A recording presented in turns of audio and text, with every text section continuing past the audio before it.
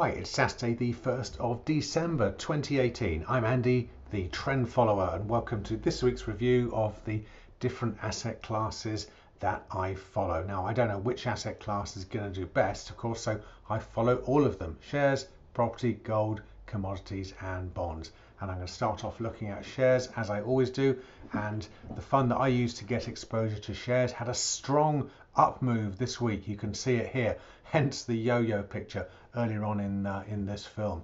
So is the stock market going to push upwards further? Well, the fund closed just above the green line this week, which is a buy signal for me. But will I follow my signal? After all, it's only just over the line. I'll decide on Monday lunchtime. If the price is still above the line Monday lunchtime, I will make the investment. If it's fallen down below again, I'll just watch things and see how they go on a day-to-day basis through the week.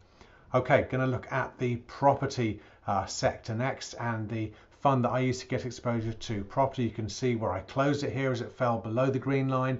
It's fallen further this week, so I'm very happy to be in cash in this segment of my investment pot. Going to look at gold next. 2 weeks ago I had a signal to reinvest in gold. You can see it closed up above the green line again. This was only just above the green line, but I did make the investment. It rose again, and then this week it's just gone sideways a little bit. So it's still above the green line, so I'm happy to stay invested in gold.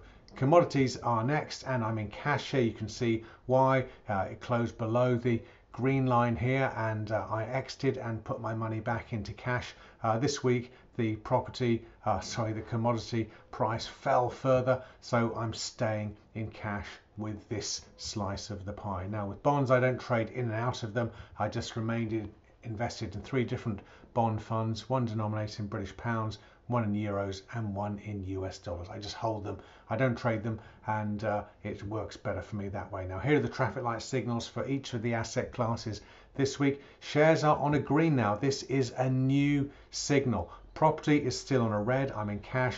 Gold is a green. I invested a couple of weeks ago. Commodities has been a red for some time now. Bonds for me in my system are always on a green light. So will I follow this week's new signal? Well, you'll have to wait till next week to find out, unless you're a member of my site, of course. Now remember, I'm not a financial advisor. This video is just about what I do. It's not advice. I don't make any claim about how well this strategy might perform for me or indeed anybody else in the future. And if you copy me, it might go all horribly wrong. You might end up living in a cardboard box having lost all of your money, or maybe not.